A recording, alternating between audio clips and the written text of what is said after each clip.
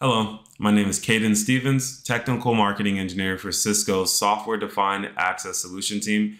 Today I'm going to be going over the second part in our four-part series of building SDA from scratch. Today we'll be talking about network segmentation and group-based policy. I did a brief overview of what SD Access is in the first video of the series, so if you feel like you need to go back and watch that, please feel free to do so. If you want to get more familiar with SDA before we hop into Cisco DNA Center, please check out our different SDA videos on our channel or check out the latest Cisco DNA Center datasheet. All right, so with creating a group-based security policy, we need to understand that security policies determine the types of network traffic permitted or denied between scalable groups. Scalable groups are a critical component of the Cisco software-defined access architecture, providing secure microsegmentation for SD access infrastructure. Group-based security policies identify a specific source and destination group pair and associate an access contract. The access contract specifies what types of traffic are permitted or denied between a source group and a destination group. These policies are unidirectional.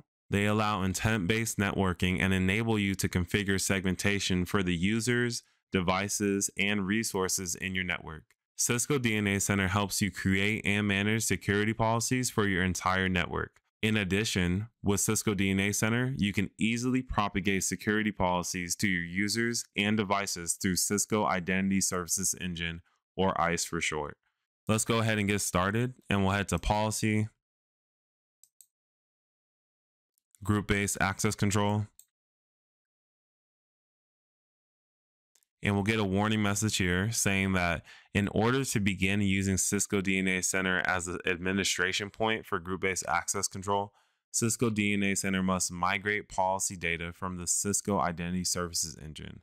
Okay, so let's go ahead and start this migration. And we'll click yes. And we'll see that migration is in progress. And it's already completed.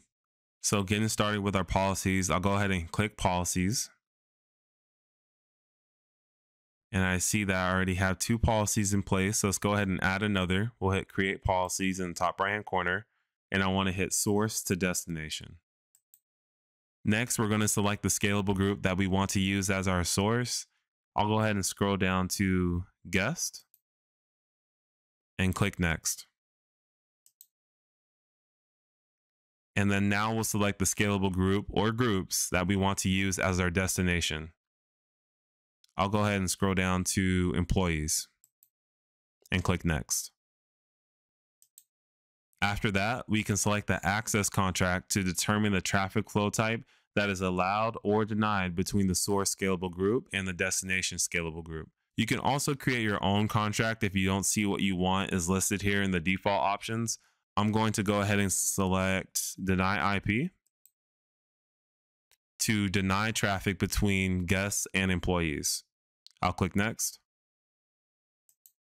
So here we are at our summary page. We'll go ahead and hit save now.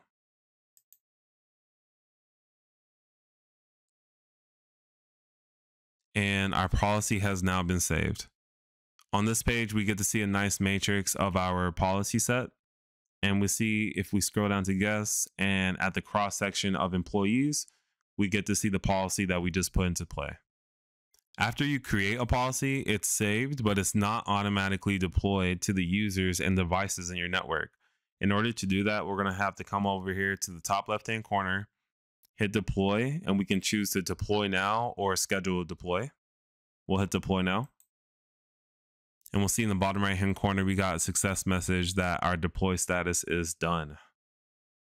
All right, thank you for checking out part 2 of our 4-part series of building SDA from scratch, where we went over network segmentation and group-based policy.